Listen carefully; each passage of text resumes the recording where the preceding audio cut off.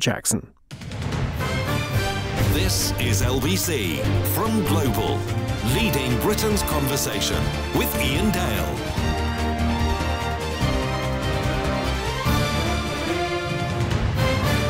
Hello, very good evening. It's 8 on LBC. Welcome to the programme if you've just joined us, if you've been listening in the last hour. Thanks for sticking with us. The whole subject of the earthquake is, as the last caller said, it's quite difficult to find original words because we all feel the same, don't we? We look at the pictures and you think, well, how on earth do people, the people who have survived, given that they have no shelter now, how do they survive for the next few weeks? Well, that's something you may want to ask the leader of the Liberal Democrats, Davey, who joins me for the next hour to take your calls. The number to call 0345 6060 973. Ed, welcome. It's a long time since we've done this, isn't it? Yeah, I think, well, certainly LBC. I think the last time we talked was when you did a podcast. Yes. When I launched my book, The Fight for Liberal Britain. And it was a long podcast. And it was a very long part and a very personal podcast. So people go back and listen to that on the All Talk podcast feed. Let me just ask you about the earthquake, because as I say, it's difficult to find new words for it. But it's very rare that you would see a disaster on this scale. More than 20,000 people have lost their lives. Our last caller in the last hour said the British government isn't doing enough. What do you think?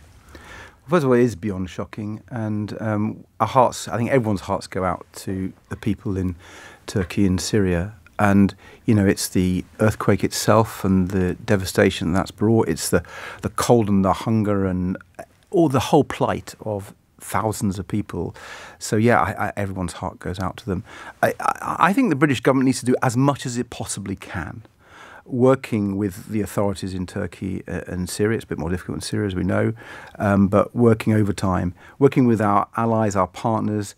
This is a humanitarian catastrophe on a scale we've rarely seen. So they've got to do as much as they possibly can. It's difficult to say whether they're doing enough, but I have a sense that there's a commitment in government. I'm not going to make a big issue of what they're doing now, but I think, like one of your callers said, it is to be regretted that overall, not necessarily in this case, but overall, our support for some of the poorest people in the world has been cut. Well, I think one of the good things in these circumstances, the International Development Minister, Andrew Mitchell, everyone knows how committed he is to this. And if he does need to shout for more money for the Treasury, I'm sure he will. Now, we are streaming live on Global Play if you'd like to watch us over the next hour. I'm going to ask a couple of questions and then it'll be over to you. Questions are coming in thick and fast, 0345 6060 973. You probably heard me say in the talk up there that it seems to me that there's a huge opportunity for the Liberal Democrats now, given the unpopularity of the government. But you're going nowhere in the polls. You have been at the same level as the Greens and Reform. Why is that? Why haven't you been able to make a breakthrough in the polls? Well, I think there's opportunity because this government is so appalling and we've got some really interesting ideas.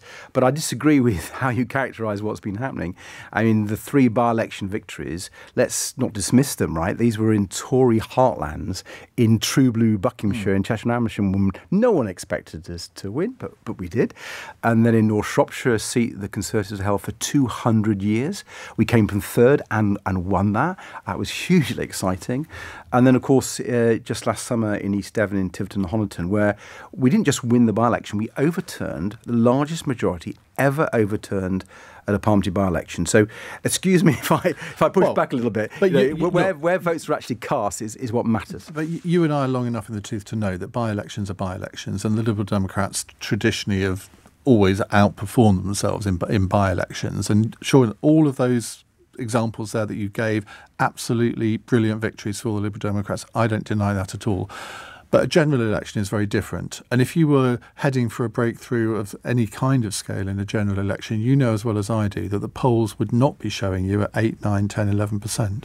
Well, I did disagree. I think if you look at the evidence from those by-elections, we saw... forget the by-elections. Well, I'll come on to another part, which is a good evidence in my support. But what was interesting, lifelong Tories were switching and said they weren't going to ever switch back because they're so fed up. They think the government's out of touch. Yeah, but they are switching now, but they're hopping over you to Labour. Well, not in seats like the Blue Wall. They really aren't. And let me take your argument head on, because last May, there was a set of local elections, not just in a few areas, but across the whole of the United Kingdom, local elections in Scotland, in Wales, England, and which party gained more councillors than any other party? It was the Liberal Democrats.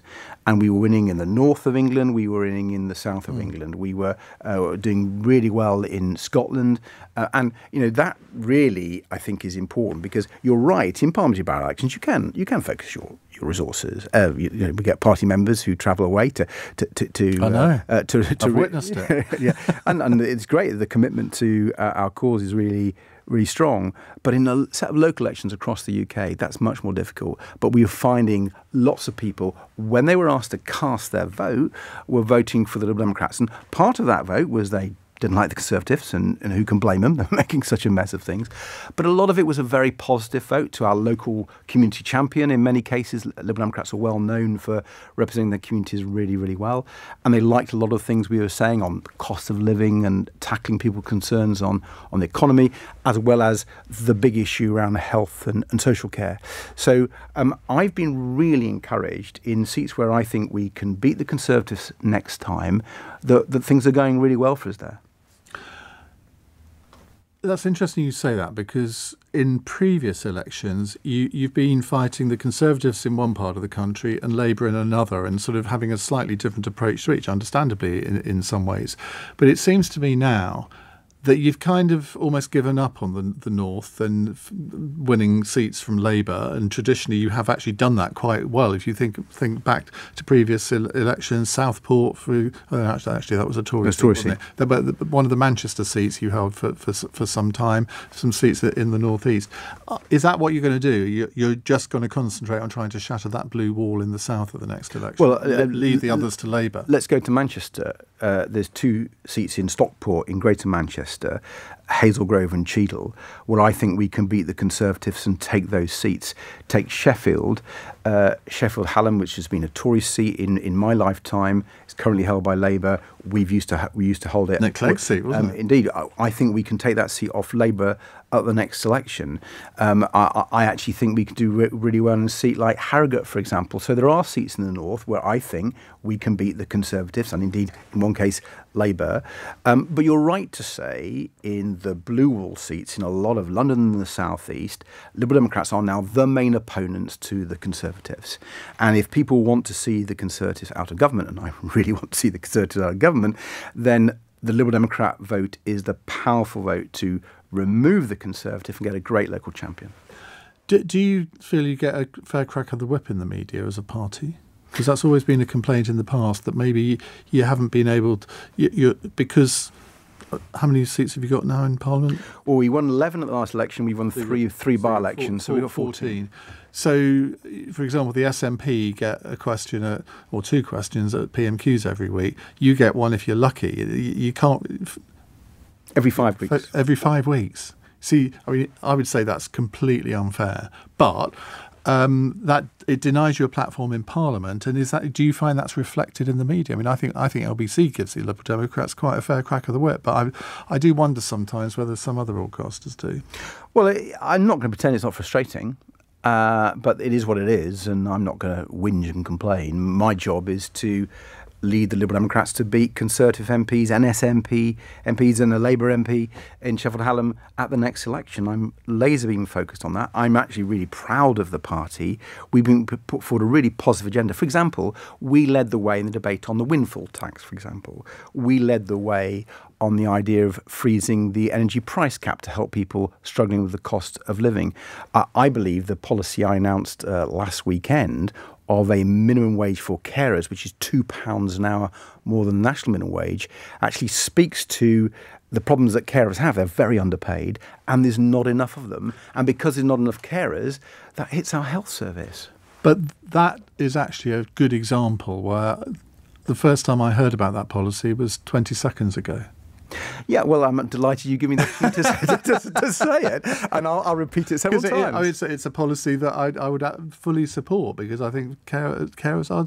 It's a scandal in this country. Do you know what? It is a scandal. Do you know how big a scandal it is? We've got people leaving the carers profession, looking after our elderly, our disabled, our most vulnerable people, and they're going to work in the supermarkets and in hospitality. Now, I have nothing against those jobs, right? Let's be clear. But I think people seeing the state of our care service, seeing the state of our NHS, know we absolutely have to recruit more carers. And there is a skilled job, it's a tough job, and I think we should value them more. That's why we think, Liberal Democrats think there should be a carers minimum wage. We've talked about this in the past, certainly in the podcast that we mentioned at the beginning, about the fact that you are a carer yourself. You have a disabled son. Yeah, I mean, I'm a carer with my wife, and we get support from carers, and it's one of the reasons I know. I mean, we pay them more than we're required to, I can assure you. But more than that, I've been a carer most of my life. I was a carer for my mum when she was terminally ill, because my father had died when I was 4. Because she was an only child, I did a lot of work for my grandmother, who cared for me when I was young, and I cared for her when she was elderly, and now I care for my son. And the truth is, Iain, there are millions of people out there looking after loved ones, and that family care, that unpaid care, is again totally not valued. And the NHS would literally fall over without families looking after loved ones. And what I said when I became leader of the Liberal Democrats is I wanted the party to be the voice of carers, the voice of family carers, and the voice of professional carers. And I hope with the policies we've been putting forward that we're making good on that promise. Well, I wanted you to say all of that because you know your onions on this subject, and there are lots of politicians who inevitably talk about policies that they don't experience themselves. I mean, nobody can experience everything that they're talking about in politics, but sometimes the personal really does become the professional, doesn't it? I mean, it impacts on it must impact on how you do your job as leader of the Liberal Democrats. You can't help but take what you have in your personal life and you've had over your life into your politics. Otherwise, we wouldn't be human beings. And I'm very proud of something we achieved recently, which has got no coverage at all. There's been some benefits in the past, one called bereavement support payment and widow's allowance. And in the past, if you weren't married, after your partner, the mother or father, died, the family, the children and the surviving partner weren't able to get that benefit because the parents were married. And that was so wrong, because the need to look after that bereaved child, the bereaved children, doesn't matter about the marital status of the parents. And I'm so proud that Liberal Democrats, with others, campaigned to turn that around. It was a big issue for me because, I lost my father when I was 4, as I said earlier, and so it was a really crucial part of our income. My parents had been married, so it wouldn't affect them, but I know that there are literally tens of thousands of people who weren't getting that support, despite bereavement, because they weren't married. That was a disgrace. Now that's been overturned, and I'm so pleased that those people will get some help that they need. How do you think losing parents at such an early age affected your teenage years, your 20s? Do you think you're a different person now, having gone through that experience? I think I must be. I mean, when you lose a father at a young age, you do notice it, and the relationship you have, or at least I had, with my amazing mother was extremely strong. And she was terminally ill for about 3 years, and my brother and I looked after her at home, and inevitably I became even closer to her. Yeah. And it was a difficult period, and as effectively a young carer, it was quite lonely at times, and it's one of the reasons I do quite a lot for young carers. There was a young carers conference in Chessington in my constituency at the weekend, and some of these young carers, that they really need support because it affects their education. So it affected me. I don't know how else it affected me, Iain, to be honest.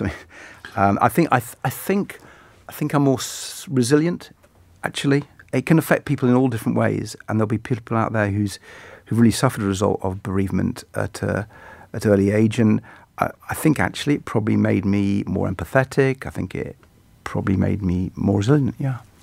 Right, we will go to your calls, not your calls, listener calls in a minute. 0345 6060 973 if you have questions for Ed Davey, the leader of the Liberal Democrats. It's 16 minutes past 8.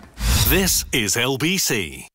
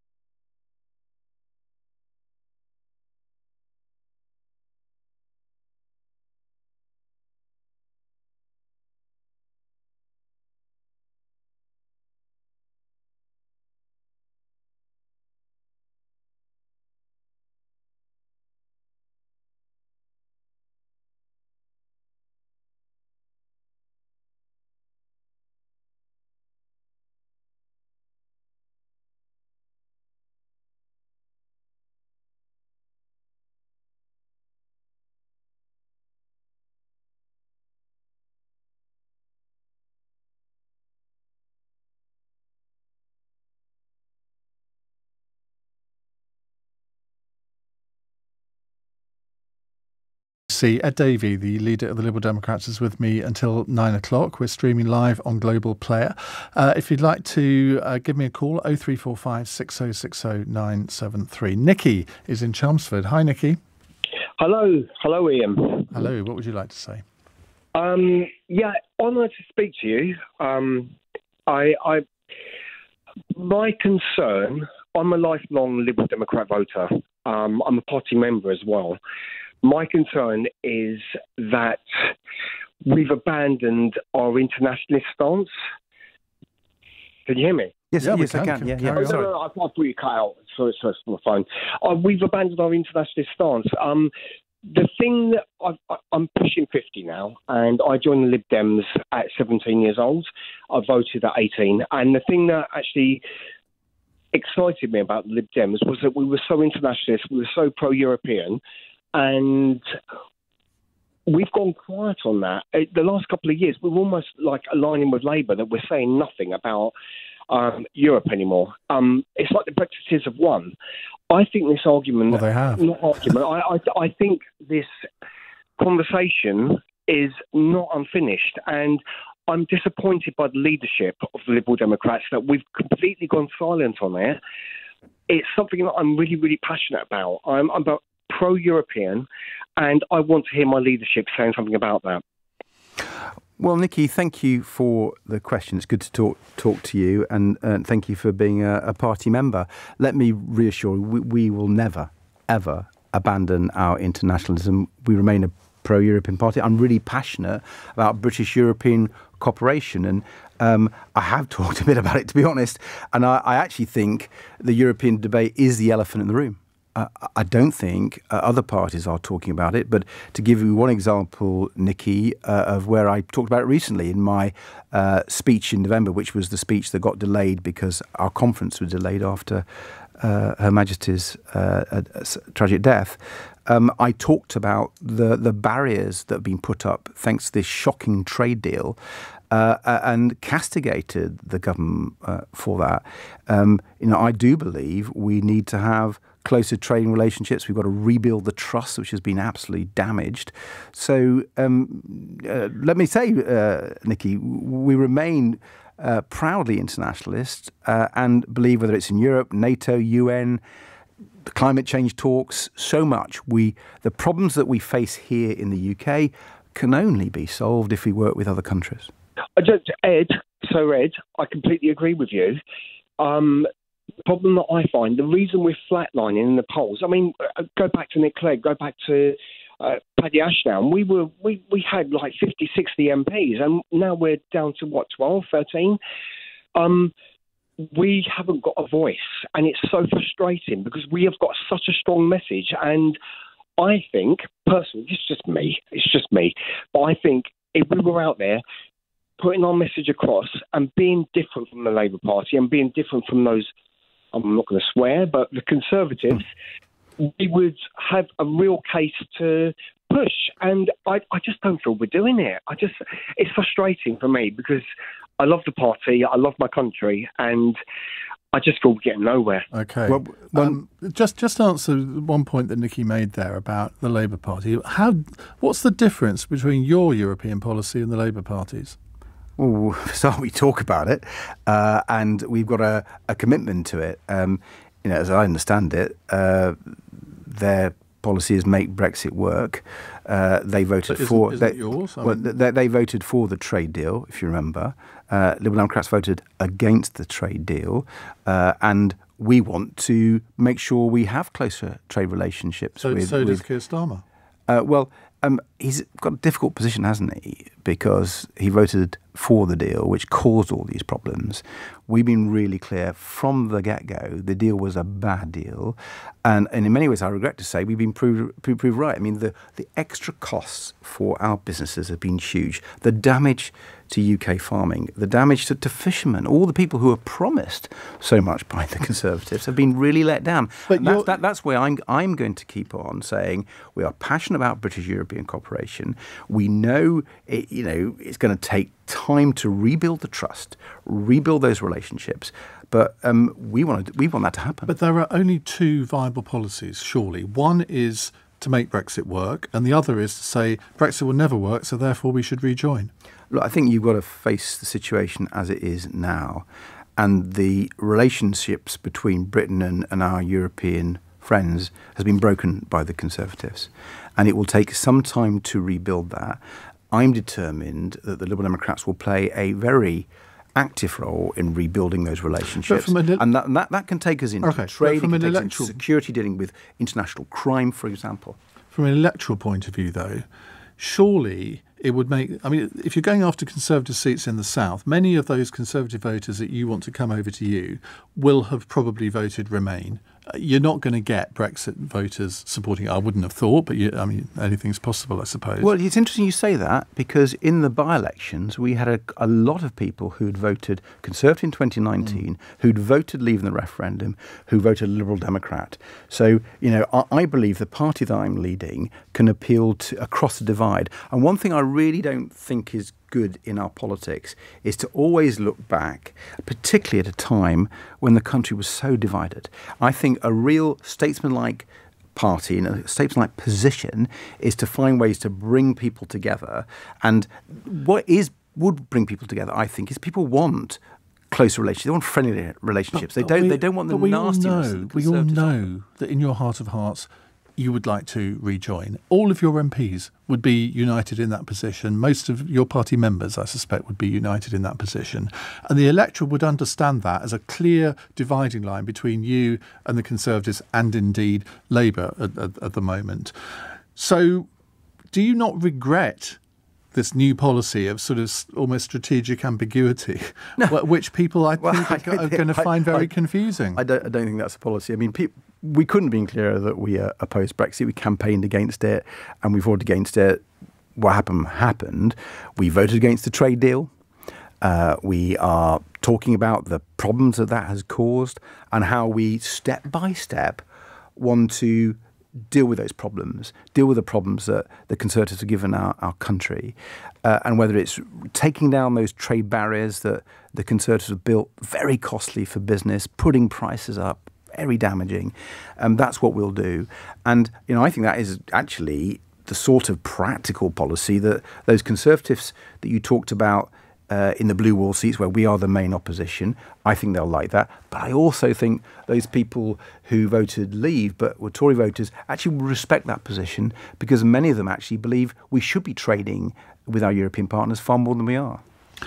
Nick in Slough says, simple question, should MPs accept their pay rise? They've been awarded a pay rise today, the same as the public sector. I think it's 2.9%. Just so everyone knows, I'm sure Nick knows, IPSA, the Independent Parliamentary Standards Authority, set the salaries for MPs, for our staff, and they have an independent decision. Actually, it's news to me that the proposal was 2.9%. I think that sounds about right. I think it should be way below inflation. It should be at the bottom of the scale.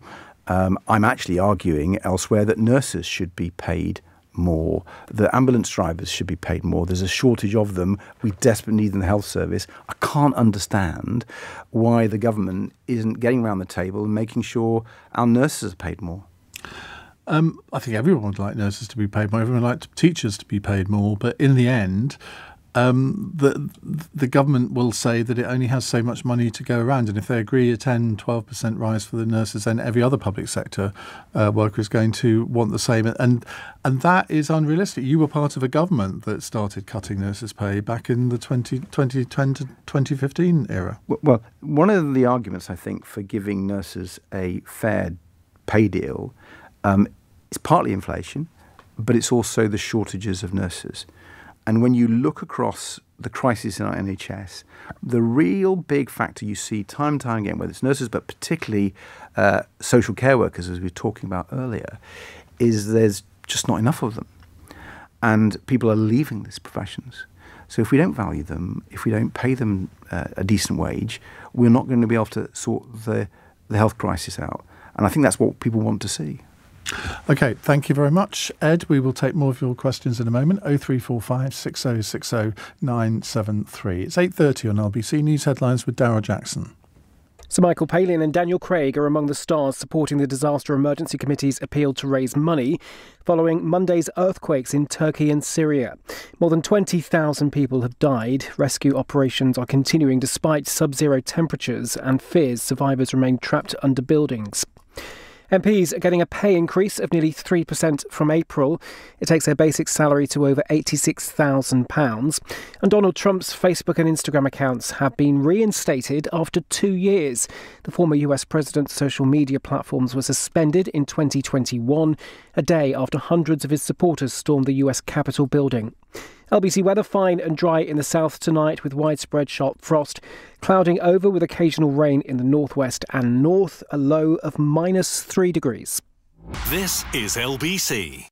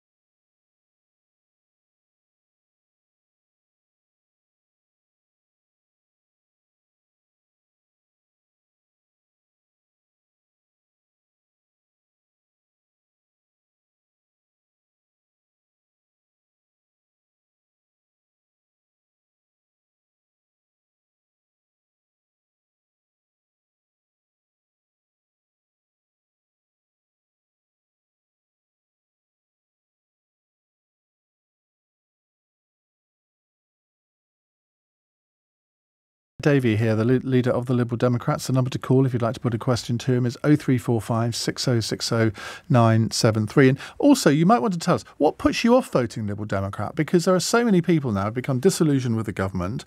Their vote is up for grabs.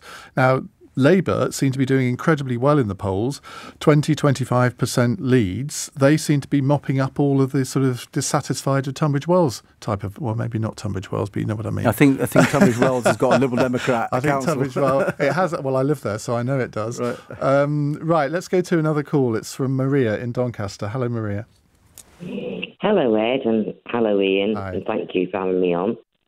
What would you like to ask? It's the first time I've heard a politician talk about carers with such empathy. I have voted Liberal Democrat in the past. I am a Labour voter traditionally, but it seems to me that this man really understands the plight of carers in this country. Well, that's because he is one. Exactly. And what I'd like to know is what he would like to do for carers. And what type of carer are you talking about specifically? Well, I've been a professional carer. I worked for a company in home care. I'm now a carer for my mum, who's 82, and I also look after my granddaughter, who's 3 days a week. I can't work because my responsibilities as a carer are so onerous. They're 7 days a week. I'm only 61. I could work, but I can't because I have so much caring to do. And I can't have a pension because the government have deemed I've got to be 67 before I can get it, even though I have qualified for a full pension in my own right. You're a waspie. I am. Sorry about that. No, don't apologise. I got an email today. In fact, we just talked about it on the For the Many podcast, where there's going to be a big march in London on International Women's Day on March the 8th by the Waspie women. Ed, I'd love to, but I can't. No, exactly. Ed, what can you do for somebody in Maria's situation? Well, Maria, thank you for phoning in, and thank you when you voted Liberal Democrat, but also thank you for those questions. Before I ask, can I ask you a question, if I may? Yes. Are you getting any help from your local authorities? Is anyone giving you any support? Well, no, there was a carers association that I used to attend, but it didn't really fill my needs, to be honest. I'm just on my own. I'm a widow, so I live on my own, but I cannot even live in my own house half the time because I'm so busy looking after other people. I guess you understand that.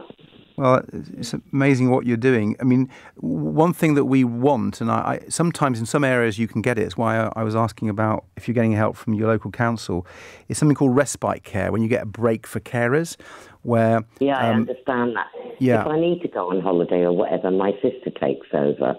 Right. She's not all that able herself. She's younger than me, but has more health problems than I do. But my mum wouldn't like it. Right. That's the problem. Yeah, that's a common problem. Well, it's a very common problem because she's a diabetic with high blood pressure, aortic stenosis, and various other ailments. So you can understand that, her needs are critical. Yeah. And if I'm not there to supervise her, it could be life-threatening for her. Yeah, I mean... And similarly, my little granddaughter, who's 1, her mum needs to work. So there's 3 days a week where I have got an 82-year-old and a 1-year-old to look after, and I'm 61. Gosh, Maria, you've got a lot on your plate. I mean, your story, I mean, it shows how challenging it can be, and I bet there are a lot of listeners out there, Ian, who actually have a similar situation, Maria, and I think your voices aren't heard enough. That's the whole point. And thank you for sharing those with us, Maria. You did ask me a question, what we should do for family carers like yourself. When you're looking after your mum, you're looking after your was it your daughter or your son? My granddaughter. Your granddaughter. I mean, the three things I've talked about the most have been, first of all, carers breaks, that respite care, and you're right, that doesn't work for everybody, but I think effort should be made to help your mother be comfortable with someone coming in besides a family member, because you get tired as a carer and it can take a lot of toll on your health. So I still think carers breaks are really important. I think cash, the carers allowance is the lowest of any support that's available in the States, the lowest. And during the pandemic, you may remember they put universal credit up by 20 quid a week. I asked Boris Johnson, who was Prime Minister, I said, could you put carers allowance up by 20 quid a week at the same time? Because carers are having to do more work during the pandemic. They can't get help from outside. And I'm afraid Boris and the Conservative government just refused to do that. But I do think there's a very strong case for increasing carers allowance. And there's a piece of legislation that I've put forward, Maria, to try to help people who are caring but also want to do some work, whether it's part-time or whatever, to be able to give them more rights in the workplace. And I've worked with a charity I'm patron of called the Disability Rights Organisation. We've come up with this piece of legislation, gone through all the loopholes, in order to make sure that if this legislation became law, you as a carer doing a bit of work would have your position protected. And I think if we're going to go forward, we need to give people more rights who are carers so they can balance working and caring. I think it's critical. OK, Maria, thank you very much indeed. Let's go to Chris in Richmond. Hi, Chris. Hi, Ed. Good to speak to you. So I used to be a member of the party until a couple of years ago, and I dropped out for the simple reason I can't stand the party's attitude to the trans issue. Right, it's become far too tribal. You're not allowed to have a proper debate. I want a straight question to ask you, right? I'm English. I moved to Scotland. Identify as a woman for 3 months. Can I then join and become an all-women shortlist member next time there's a selection? I think under the party rules in Scotland, which I'm not absolutely over the top of, because I'm an English MP, but I think you probably could. I'm sorry, Chris, that you don't agree with the party position, but well, it's not only that. He doesn't agree with the fact that you're not allowed to have a debate within the party on it. I think that's his complaint. Well, can I give you a simple example? Please do. So the Lib Dems set out basically a definition of transphobia, right, which had the most absurd comments. For example, if I made a link between gender dysphoria and autism, and I have an autistic daughter myself, that was against the party rules. Right, they basically copied and pasted the anti-Semitism rules and replaced it. The party now has realised that they need to wake up and smell the coffee and change those to allow gender-critical views to be portrayed, and yet trans members of the party have asked for 2 separate legal opinions again because they're resisting that change. Gender-critical people are not welcome in a party. Well, members like Sarah Ludford are getting abuse on social media all the time. Ed, you have got to deal with this issue if you want people to stay with the party. You have to. Well, Chris, I think you actually pointed to a way that we have actually done that because we've taken the issue very seriously. We don't want to push people away. And the body that looks after the board, these sorts of rules, the federal board, we call it in the Lib Dems, they did review the definition of transphobia in the party. You're absolutely right. They took legal advice, and we took legal advice about what the law was and how we would balance the need to protect trans people. Let's face it, there's a lot of discrimination, a lot of harassment. It's shocking how they're discriminated against. But we wanted to make sure that our legal definition was right. And we've changed the definition because we've listened and we've taken advice. And I think that's the proper way to manage a party. But if I, as a Liberal Democrat Party member, which I'm not, but imagine I was. You'll be very welcome. Thank you very much. If I said in a Liberal Democrat Party meeting, I don't believe that you can just become a woman by declaring you're a woman, I could be chucked out of the party. It's my understanding of the rules. I don't think that is the case. I think the definition that's been accepted would enable people can still make a complaint, right? That's everyone's right. Doesn't matter what the issue is, people can still make a complaint. And the legal definition that we've adopted from the legal advice would be used to judge that complaint. And so I'm not going to prejudge how that would be dealt with, but we wanted to make sure we had a complaints process that followed the law and was a proper process so everyone got a fair hearing. And I think that's what any party should do. I'd be surprised if other parties don't take the same approach. Chris, can you imagine returning to the Lib Dems? I could. If they can get their ducks in a row on that, great. Are you going to, Ed, also readmit any party members that were expelled for having views that didn't charm the party, like someone wearing a T-shirt saying adult human female? You know? Well, things like that. Someone was expelled from the Liberal Democrats for wearing a T-shirt with those words on. Well, let's also, whenever there comes a case like this, where there's some been disciplinary or complaint and there's been a sanction or whatever, I think one needs to recognise that you need to know the details of that. I don't know the details of that particular case. It's dealt with by a proper process. I've explained before that we've taken legal advice to make sure that process is fair to everybody, and I think that's the right way to go on. It's not my job to expel people or bring people back. There's a proper process. I think that's the right way. I've got the case up here. Natalie Bird, I don't know if you know her. She was barred from standing for Parliament because she wore a T-shirt to a Lib Dem meeting that said woman, adult, human, female. I mean, under what planet is that controversial?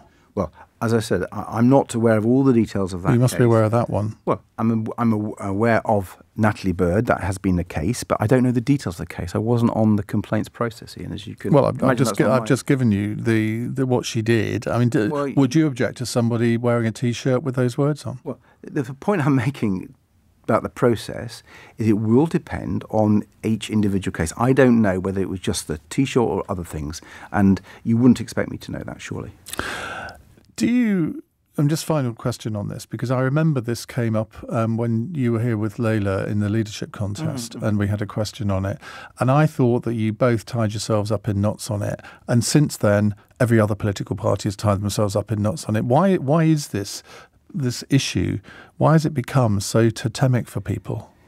I think that's a really great question. And I think it's because the feelings on both sides are very strong. And they're passionately held, and I think we should recognise that. And one thing I've tried to do in my comments, both in the party and elsewhere, is try to get over the fact that this is a sensitive issue which should be treated with compassion and sensitivity. And I think once you do that, you can bring people together. I have argued that when people have really wanted to know exactly what I think, I said, look, there are people whose gender is the same as their biological sex at birth. That's the vast majority of people. But there are some people who feel their gender is different. There's not very many, but there are some. And I think in a society that believes in equality and fairness, that we should respect that. And moreover, let's face it, the law of the land has for decades now, and given people whose gender is different from their biological sex at birth, they're giving them protection and rights, and that's exactly how it should be. And I will defend trans people's rights. They're human rights. OK, we have 15 more minutes for questions to Ed Davey, 0345 6060973. Actually, on the question of your name. Yeah, is that a question? Just before we go to a break, there is a question on this, because it's from Chris. He says, does Sir Ed Davey think, along with Sir Keir Starmer, that being knighted doesn't sit well with the common working man? I presume woman as well. Listen, I am very proud that I was knighted by the late Queen. It was a really massive moment for me, you can imagine. And it was for the work that I did on climate change and renewables. And I'm proud of that. But in being proud of that doesn't mean I want to talk about it the whole time. Most people just call me Ed, and I'm very happy with that. It's really weird, because I often, I've had people criticise me for calling Keir Starmer Sir Keir Starmer. And I said, well, that is his name. If he didn't want the title, he shouldn't have accepted it. And it's a bit the same here, isn't it? I'm not complaining. You and I know each other. I would never call you Sir Ed in our private conversations, not because I don't respect you. It just feels a bit weird if you know someone. Well, it is a bit weird. I tell you, my wife doesn't call me Sir Ed. Only in certain situations. It's 8:48. LBC.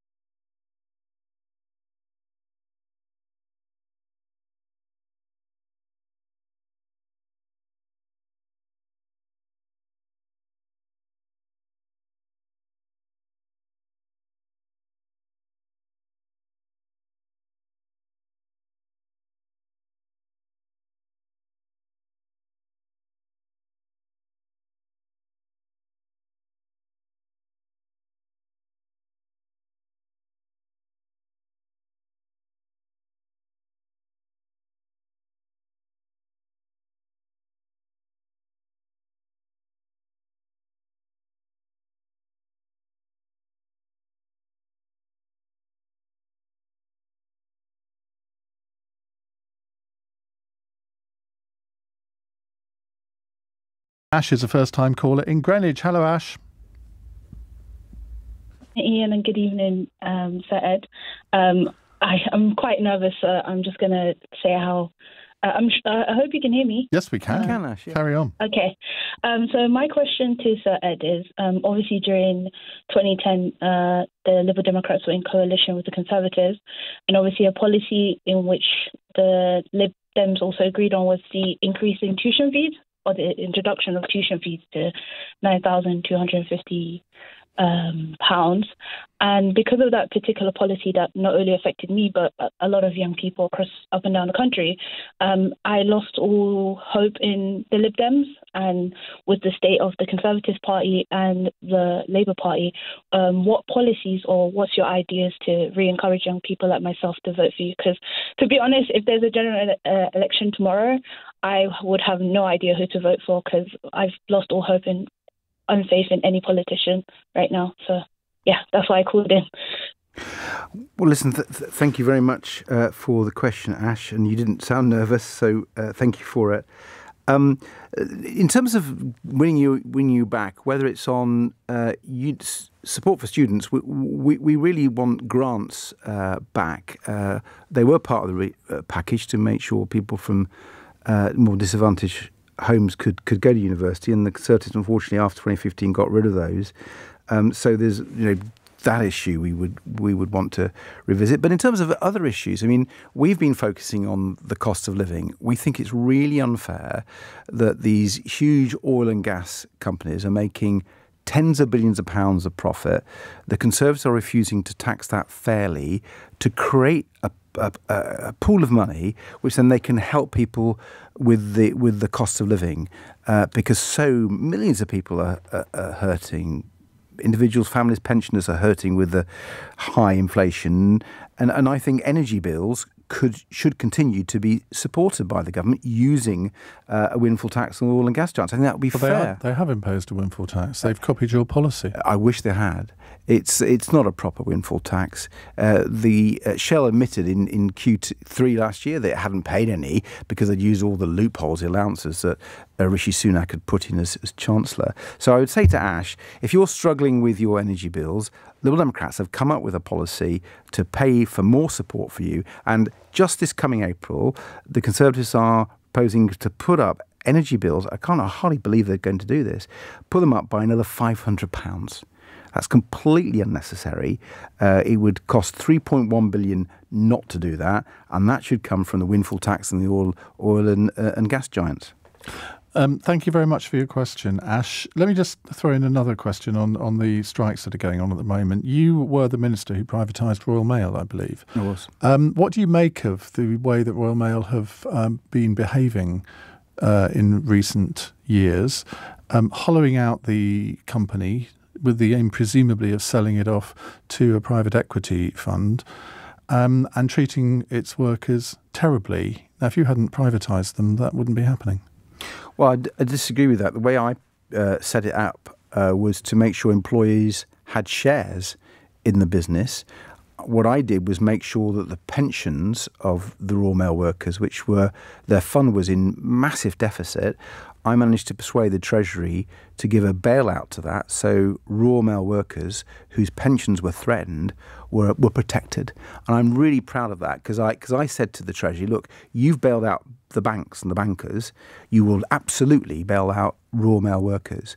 So that's what we did. And in terms of what the strategy they're pursuing now, I think that should be looked into. And I think we need to make sure that employment law more broadly, whether it's for Royal Mail workers or elsewhere, treats people fairly. And one thing I've been very worried about with employment law is people who have insecure work, people who don't know the hours they're going to work in the next week, the next month, get told right at the last minute whether they're going to have a wage check at the end of the following week. They have very few rights. And that needs to be tackled. And I think it's a really big issue, because there are literally millions of people who have such insecure work conditions, whether that's in the Royal Mail or elsewhere. Michael in Rains Park says, if the... no, actually, let me put him on the line. I thought it was a text for a moment there. Hello, Michael. What would you like to ask Ed? Hi, Ian. Hi, Ed. Hi there. If the Lib Dems end up kingmaker after the next election, would you consider going into a coalition agreement after your experience after the 2010 election, and specifically how you ended up in the election results of 2015 and 2017? And just on a similar line, Jaden says, would the Liberal Democrats be willing to work in coalition with either Sunak or Starmer? Right. Well, I mean, first of all, let me be really clear. My focus as Liberal Democrat leader is doing well in the next election. And that's about primarily beating Conservative MPs, because they're the ones we're fighting. And it's about putting forward our Liberal Democrat policies, as you've been kind enough to allow me to do tonight. And thinking about what happens after next election, it's another world. But people will have heard me say this before. I fought the Conservatives all my life. And during the coalition, I was fighting them every day. And my party is determined to get this Conservative government. But you were in coalition with them.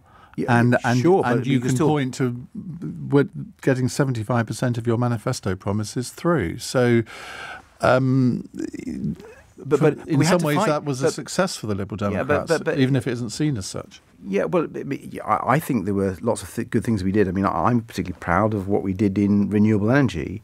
And I had to fight them to do that. They were trying to stop me. And I fought every day to get the renewable power, the offshore wind, the onshore wind, the solar, which actually has been really helpful for our country. It's made us more secure. Now renewable power is the cheapest and the most popular. Let me help you out on this, because I can conceive of no circumstances where you could go into the coalition with the Conservatives after the next election. Am I right? Well, listen, as I've been saying, I fought the Conservative all my life. Am I right? We want to remove them from government. It would look very odd, would it not, to put them back?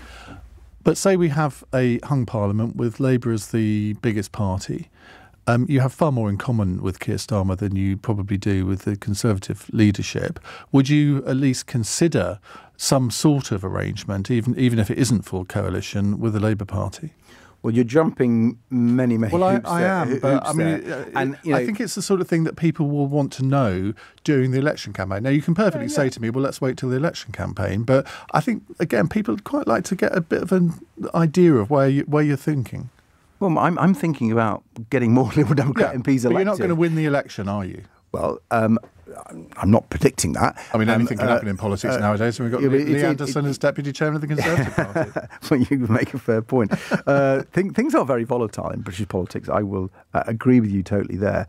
But as leader of a party, I have got to make sure that we have the councillors and MPs elected in much greater numbers. That's what I'm trying to do. I'm really proud that since becoming leader, we won 3 by-elections in Tory heartlands. No one had expected us to win them, but we were beating the Tories in their heartlands. I'm really proud that we had fantastic results in the local elections last May, and I think we've got momentum.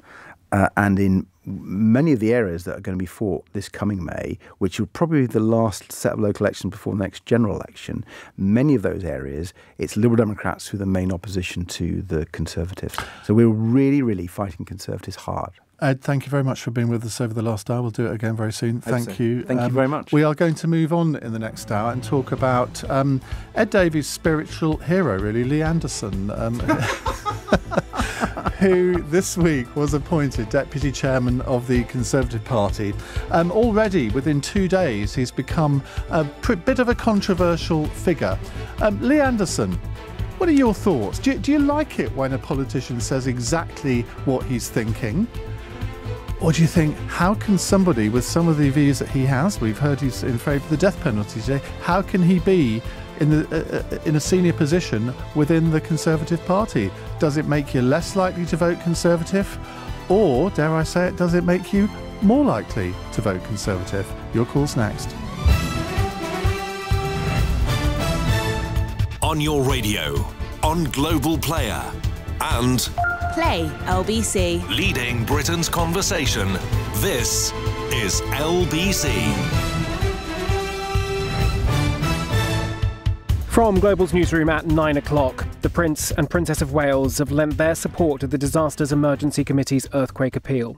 William and Kate say they've been horrified by the harrowing images following the disaster in Turkey and Syria. More than 20,000 people are now confirmed to have died. Dr. Zahir Salou is president of the charity Med Global, providing medical care to survivors, and told LBC conditions